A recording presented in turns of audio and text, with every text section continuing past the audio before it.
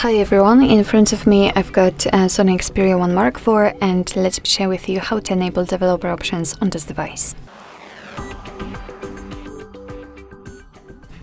So first of all, let's enter the settings, and now we have to scroll down to the very bottom to find the About phone. Now we have to scroll down in order to find the build number, which, as you can see, is at the very bottom of the list. And after finding it, all we have to do is to simply keep tapping on it until we will see that we are in the developer mode. Be aware that if you've got any kind of screen lock currently set, then your device will ask you to enter it in order to confirm the whole step.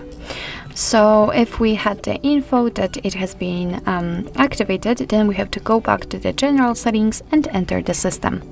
And as you can see, almost at the very bottom, we've got the developer options activated, so let's tap. And here we've got plenty of advanced settings which we can customize. So for example, we can enable the strict mode, we can show view updates, the window animation scale, the pointer location, or visual feedback for tabs. Now here we've got some options which are connected to Bluetooth and overall to the networking, because as you can see, we've got also the options connected to USB and the Wi-Fi, and so on and so on. So quite a lot of options. So basically all you have to do in order to show and to enable a particular option is to simply tap on the switcher on it, and as you can see, it will be immediately applied. Of course, you can turn it off the same way. If you've got the options without the switcher, so for example, like here in the window animation scale, just tap on it in order to open much more advanced settings. So if you're done with customization of developer options, and if you'd like to turn them off, just tap on the switcher at the very top.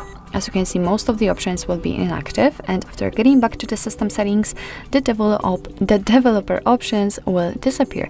But of course, no worries, you can customize them again. Just go back to the build number step and keep tapping. So actually, this is it. This is how to enable developer options in your SONY Xperia 1 Mark IV. Thank you so much for watching. I hope that this video was helpful, and if it was, please hit the subscribe button and leave the thumbs up.